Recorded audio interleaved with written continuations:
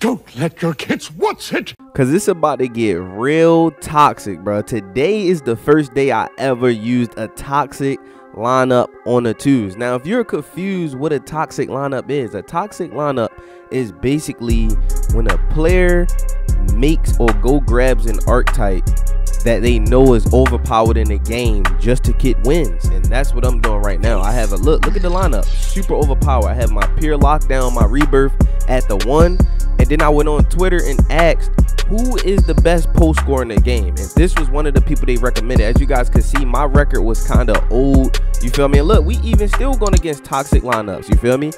They are the perfect example of a toxic lineup because you see their records are bad, but as you guys can see, as they keep losing, they try to go get these builds and lineups that will most likely get them the wins, bruh. That's basically the wave of 2K19 if you're confused what a toxic lineup is. So like I said though, I went on Twitter, asked for a post scorer, and they gave me Truly Wolf. So I brought Truly Wolf out here. He basically played a 1v1 court. He dominates, bro. And look at me, bro. All I got to do at the 1 is play defense.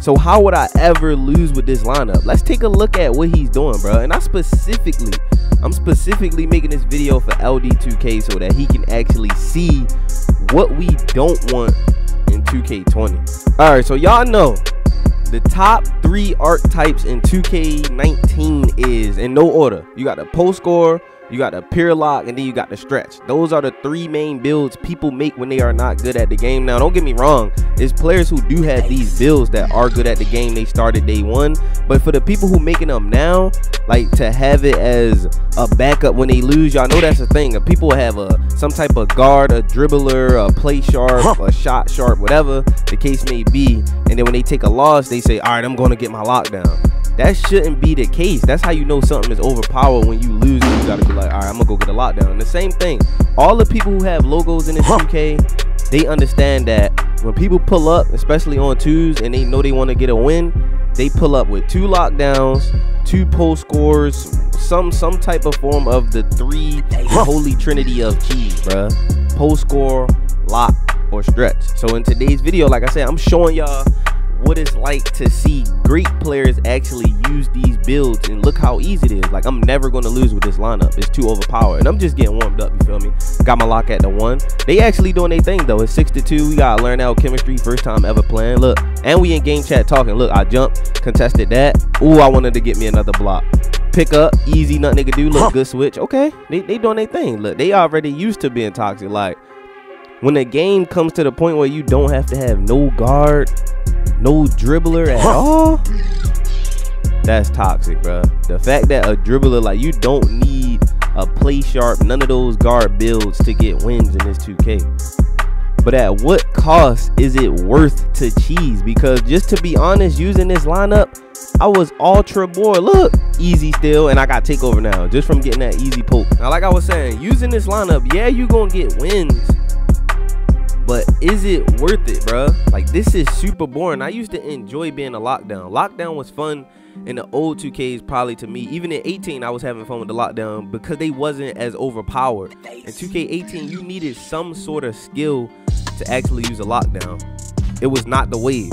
You never seen 2 lockdowns pull up on the 2s court in 2K18. I never seen post score a lock because the lockdown was able to get cooked. You can get your ankles broke. And they didn't have hands up defense in 2K18 where you couldn't get your ankles broke. So lockdowns was easy to destroy.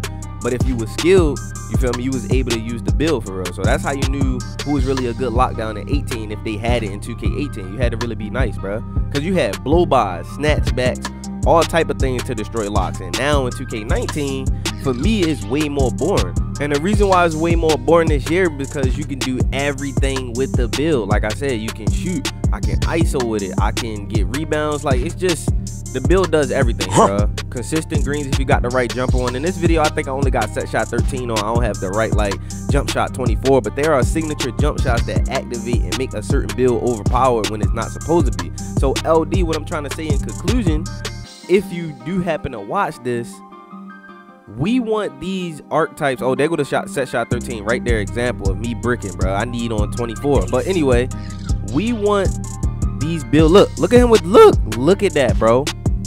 Look at this post scoring slasher, bro. Look at this, bro. He's unstoppable. We want it to be stoppable. That's it. We're not saying take it out the game, but this type of lineup gotta be more stoppable. And some things to help it would be, okay, the pure lockdown or all builds with low ball control. It gotta be very easy to rip them, bro. They shouldn't be able to protect the ball with L2 at the 1. Like, they shouldn't be able to just hold the ball. They shouldn't be able to zigzag.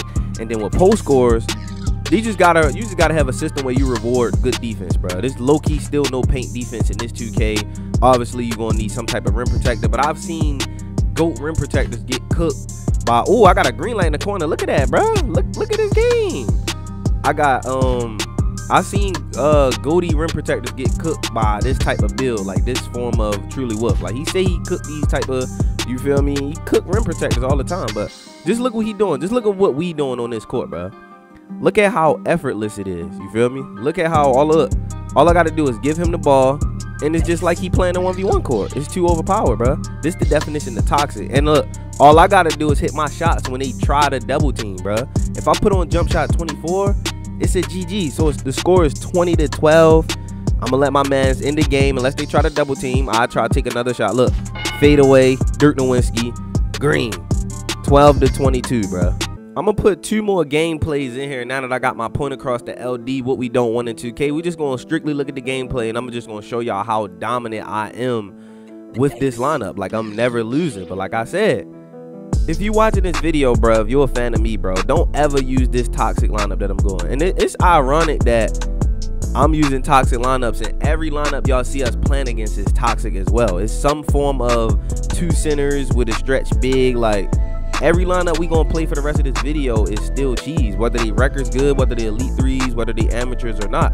But I'm gonna show y'all more comp later in the game. But I just want y'all to see the continuation of how dominant this lineup is, bro. I'm never taking a loss on 2s. And like I said, it's boring. It's not fun. It's not fun to actually see this, bro. So LD, if you made it this far in the video, that's pretty much it. I just wanted to show you. You can continue watching. I just wanted to show you the toxicity of what we dealt with throughout this entire year. Even on 3s court, there was a thing y'all had where they could pull up with 3 centers and then shoot over your guard. Like, we just want guards to matter in 2K, bro. That's it. And you see me shooting at the top of the key. They got the ball. I missed the shot. Guards should matter. Now, when it comes to being toxic and overpowered, I'm a guard, so I'm not just gonna make it seem like everything that's wrong with the game is just these builds. If a play sharp was super overpowered, I would be telling LD to nerf that. If we were getting ankle breakers every single play, I wouldn't want that in the game. It's not a thing of, for the people watching the video, you can't have that mentality like, oh, I'm only going to tell LD things that benefit my build. Like, LD, we have something on offense as a guard where you can hold L2 if you real good with it. You can't get the ball ripped from you. You just hold L2. That's another thing that need to be taken out. See what I'm saying? Like, I'm going to tell him everything that's messed up, not just what benefits my build to make me better, because I'm going to be good regardless. Y'all know my record. I'm going to be good regardless. I'm going to get dubs regardless. However they drop 2K, I'm going to still have one of the best records. I'm still going to cook regardless how they patch it. So I would rather have the game be fair. You feel me? But look, let's look at this post score, bro. Look what he doing, bro. That obviously that was green, but my PlayStation skipped. But you see he made that. It's 5-zip. He actually made that shot. Look, I want to analyze if they actually play good defense on him and he's still making it. Look at me with a lockdown, bro. Late release, the shot still dropped. There's no way that I be playing with certain builds that have shooting in there and they miss when it's not green, but I got a lockdown and they can make it. I don't know. That's crazy, bro. Let's get it though. Look, double team. He passed to me. Animation. I shoot it again. Not green. My man's got the board. Should I pull that? Nah, I'm gonna step up for midi because I'm missing too much. So I stepped up for a midi. Got a green release. I ain't gonna lie. The one thing I missed that we had when it was no patches in 2K, you could shoot and the animation would let you know if it was green or not. Like, that was hard. Like, you'll roll backwards without even having a green light, if y'all remember that. That was fire. But anyway, 12-zip. Look, they can score. Even with me bricking shots, I have too much defense. So we always gonna get the ball back, bro. Look, post them up. They pretty much double team. Look what he doing, bro. Look what he is doing to them. Green. Okay, so this is my game right here, basically. All right. So they pretty much going to double team him no matter what. So y'all get to see this point of view as well of like, well, I'll just double team the post scorer so he can't score. But what that's going to do? What's that going to do when you got a lockdown that can get greens in the corner wide open? Look, warming that jumper up. Warming that jumper up. 18 zip. I'm telling you, if I had on jump shot 24, this game is a GG. But I'm still making it with set shot 13. You can see I'm getting a hang of it. I'm getting my meter more to the top. But he got takeover. If he wanted to, he could score whenever he want, bro. But it's like I'm just warming up my shot since they double team. And look, green game. Game 1, you seen him drop all the buckets. Game 2, I dropped 17 with a pure lockdown. I am 6'10" without using jump shot 24, bro. Drop 17, bro. Let's get into another gameplay before we end this video of this toxic lineup, bro. Now, out of everything I described in this video, bro, let's be honest in the comment section. Hit the like button if you actually use a toxic lineup, bro. Be honest with yourself, bro. You use it. I didn't win in game chat against toxic lineup so many times, and they admitted, like, I ain't gonna lie, this is not my regular build. I'm just using this so I could beat you, bro. I just want to get a dub. You feel me? So, and hit that like button if you don't use toxic lineup. Shout out to the people who don't. Now, look at this, bro. Look what's pulling up. We got Elite, Elite 2, Elite 3.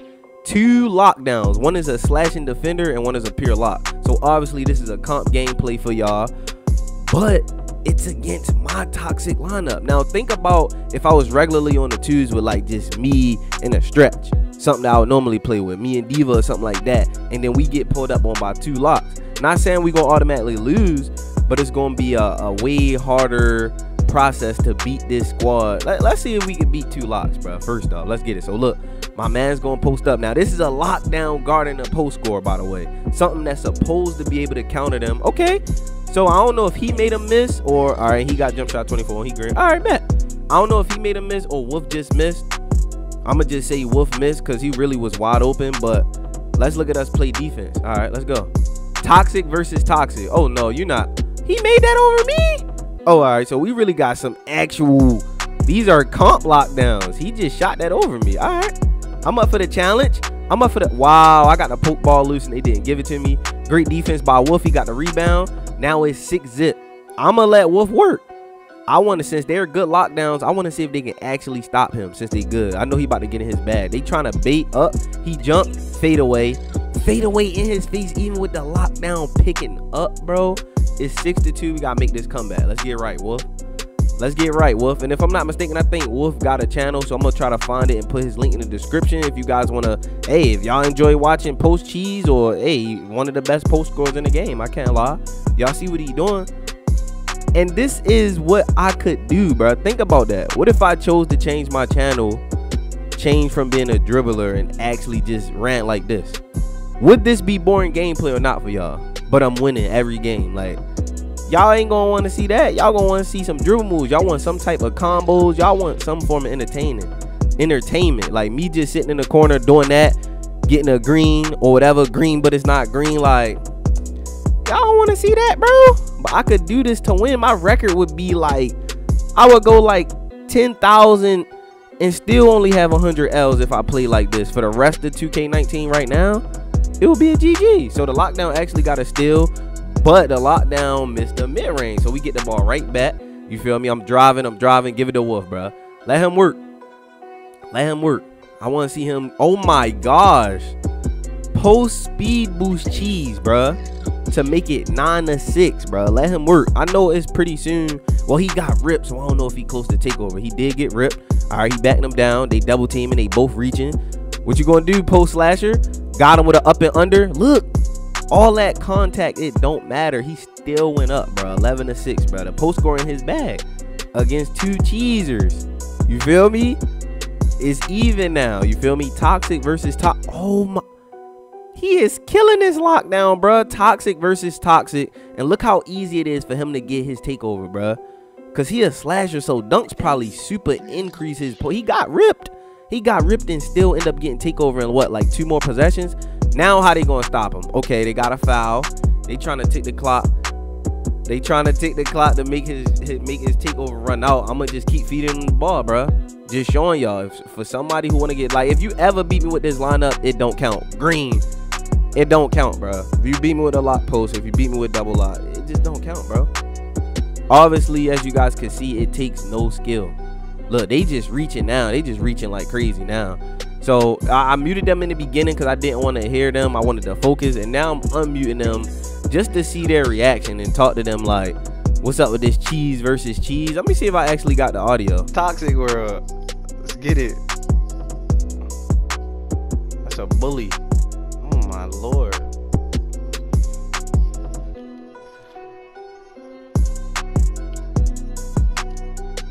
Reachy. Uh-oh, they got the ball. Thank you. Come on now. Come on now, let's get toxic. Blakey. Oh, he little. If you make that, bruh, how, bro? All right, so I did have the audio, but I didn't have the audio of the other team. It's just my audio. But as you guys can see, he's still making crazy shot over the locks, bruh. It's 20-6, bruh. Obviously, this game is over, bro. There's nothing they could do. I shot that over top my lockdown. I knew I wasn't big at that. I was geeking. Maybe with 24, it's possible, bro. And let me know, bro. I know y'all been asking about jump shots on my other player. Y'all see me in the little comp games and stuff like that, and I was shooting consistent. I might do one last jump shot for the year and end it off. You feel me? If y'all, you feel me, get this joint 5,000 likes. But what do y'all think, bro?